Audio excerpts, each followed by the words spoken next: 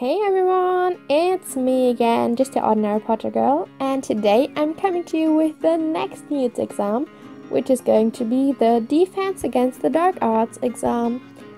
Okay, so if you're already familiar with my Newts exam series, then you will know how this is going to work, but just as a brief explanation, or if you're new here, hi, welcome, I'm so happy you clicked on this video.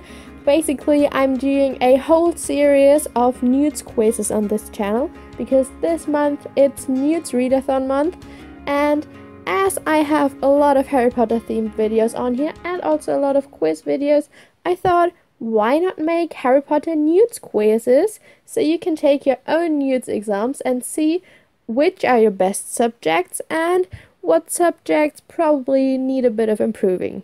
Okay, but without further ado, let's start this quiz. Question number 1 is, what is a Kelpie?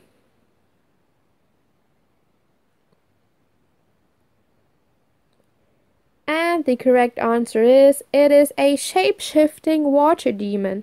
Lupin explains this to Harry in Harry Potter and the Prisoner of Azkaban, and I think it might also be tested on the exam that they have to take at the end of the year. Moving on to question number 2.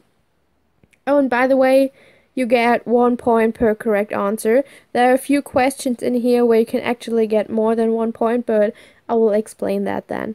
Okay, question number 2 is, how would you fight a boggart? So what spell would you use to fight a boggart? And the correct answer is, it is, of course, ridiculous. Moving on to question number 3, which is, when was the famous duel in which Dumbledore defeated Grindelwald?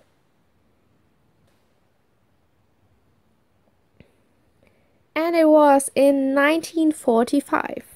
Moving on to question number 4, and here you can actually get 2 points because this question kind of has 2 parts.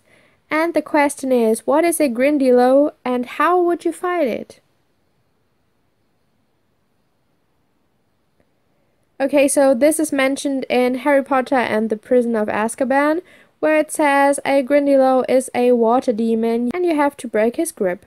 Moving on to question number 5, which is the final question, and that is, I bet you will know that one, and by the way, you can get 3 points. Name all the 3 unforgivable curses. And of course, the unforgivable curses are Crucio, Imperio, and Avada Kedavra. I hope you knew a lot of these questions. Moving on to the results. So here's what grade you have. If you've got 0 points at all, I'm sorry, but it's a T for troll. If you've got at least 1 point, it's a D for dreadful. If you've got 2 points, it's a P for poor. With 3 to 4 points, you get an A for acceptable. With 5 to 6 points, it's an E for exceeds expectations. And if you've got 7 or even 8 points, then it's an outstanding. Congratulations, you've got your Newts exam in Defense Against the Dark Arts. I hope you guys enjoyed this video. If you're interested in my other Newts quizzes, then check out my channel. I have a whole playlist dedicated to it. And of course, make sure you subscribe to this channel to not miss out on any of the fun Harry Potter videos coming your way very soon. I've got a lot of fun videos planned for the future. Thank you guys so much for watching. I hope I see you in my next video. Until then, have fun.